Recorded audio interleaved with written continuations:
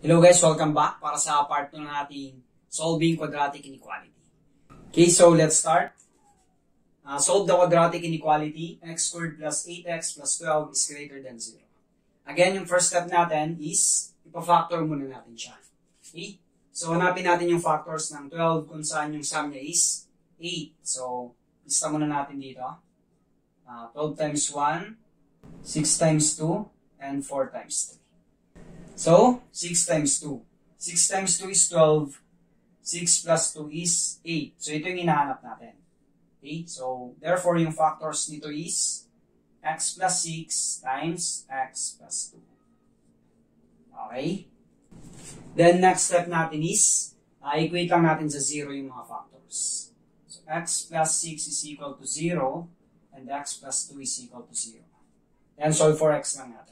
So, x is equal to, transpose natin yung positive 6, magiging negative. Then, dito, transpose yung positive 2, magiging negative 2. Okay. So, ito yung mga critical values natin. So, ipa-plot natin siya sa number line. So, negative 6. So, nandito siya. Negative 6. And, negative 2. Okay. So, nahatin natin sa tatlong interval yung number line natin. Para malaman natin kung nasan dito yung solution sa ating quadratic inequality, check lang natin siya isa-isa. Okay? So, unahin na natin tong interval natin dito sa my left. Sa left ng negative 6. So, pili lang tayo dyan ng isa, kahit saan dyan. Okay? So, para hindi kayo mahirapan, piliin nyo lagi yung pinakamalapit sa critical value. So, piliin natin yung negative 7. So, x is equal to negative 7. So, para ma-check natin, isa-substitute lang natin itong value na to sa quadratic inequality natin. Itong naka-factor, no, na quadratic inequality. So, x plus 6 times x plus 2 is greater than 0. So, sa-substitute natin siya dito sa x kung magiging greater than 0 pa siya. Kung masasatisfy niya yung quadratic inequality natin. So, palitan lang natin ng negative 7 yung x, negative 7 plus 6, negative 7 plus 2. Okay? So, simplify natin. Negative 6 plus, negative 7 plus 6, negative 1. Then, negative 7 plus 2, negative 5. So, greater than 0 ba siya? Negative 1 times negative 5, magiging positive 5 siya. Negative times negative, positive. So, greater than 0 ba yung positive 5? Yes. So, true siya. So, true.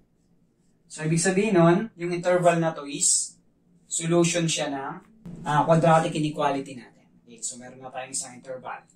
Then, check pa natin yung ibang interval. So, dito naman tayo sa may gitnang interval natin. So, again, pili lang tayo ng number between negative 6 and negative 2. So, kahit saan dyan. So, negative 5 na lang, no? So, palitan naman natin ito ng negative 5. Okay? So, erase muna natin to. So, yung negative 5 naman yung i-check natin. Palitan naman natin yung x ng negative 5. Okay, so negative 5 plus 6 times negative 5 plus 2. So, check natin kung greater than 0 ba. Negative 5 plus 6, magiging positive 1. Negative 5 plus 2, negative 3. Okay. Positive 1 times negative 3, negative. So, greater than 0 ba yung negative 3? Hindi. Kasi, negative number siya. Okay? So, false to. Ibig sabihin, yung interval na to, hindi siya solution ng ating quadratic inequality. Then, lastly, ito namang interval natin sa right. Okay? Yung nasa right ng negative 2. So, pili tayo ng kahit isang number dyan, kahit anong number dyan. So, piliin na natin yung 0. So, kung may 0 ka sa interval, lagi mong piliin yung 0 para madali ka lang mag-evaluate. Okay? So, 0 yung try natin. So, erase ulit natin to. So palitan naman natin ng 0 yung x. So, 0 plus 6 times 0 plus 2. Okay. So, 0 plus 6, 6 lang yan. 0 plus 2, 2 lang. 6 times 2, that is 12. So, greater than 0 ba yung 12? Yes. So, true siya. So therefore, yung interval na to is solution ng ating quadratic inequality. So, itong dalawang interval na to yung solution ng ating quadratic inequality. Now, paano natin siya isusulat in set notation? So, ganito lang. So, dito muna tayo sa my left, no? So, yung numbers from negative 6 papuntang negative infinity. So, pag isusulat natin siya, so again, tinuro na to sa part 1, no? Pwede tayong gumamit ng, meron tayong dalawang choices. Pwedeng bracket, pwedeng parenthesis. Okay? So, titignan mo lang yung inequality symbol. Pag greater than siya, pag less than siya, or greater than, yung ginagamit natin is parenthesis, open or close parenthesis. Na pag meron siyang pag less than or equal to, or greater than or equal to, so meron siyang bar dito na may equal sign siya, ginagamit natin is bracket naman, open or close bracket. Okay? So now, yung inequality natin is greater than lang siya. Greater than lang siya. Wala siyang equal sign. So therefore, parenthesis yung gagamitin natin. So, risk ko muna to. From negative 6, so parenthesis yung gamitin natin, papuntang negative infinity. So, negative infinity. And then, parenthesis. Yung negative infinity, lagi siyang parenthesis. No? And then, yung isa pa nating solution, union. Okay, gagamit tayo ng union kasi may gap sila. May gap yung dalawang solution natin.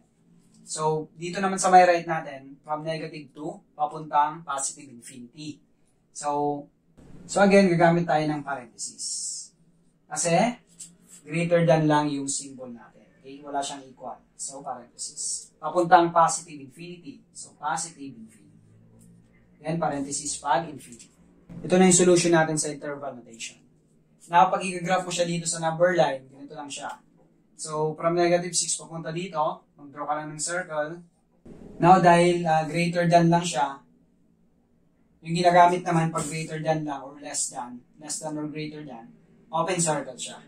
Pag less than or equal to or greater than or equal to, solid circle yung ginagamit natin. Okay? Ibig sabihin lang yan, included yung solution. So, dito greater than siya. So, open circle lang. Ibig sabihin, hindi kasali yung negative 6 sa solution natin. So, draw lang tayo ng arrow papunta dito. Papuntang negative infinity. Then, dito naman sa may right, again, open circle lang. Then, papunta naman dito yung arrow. Okay? Meron lang sa number 9. Okay? Comment below guys kung nakatulong yung video ko. Thank you for watching and don't forget to like this video.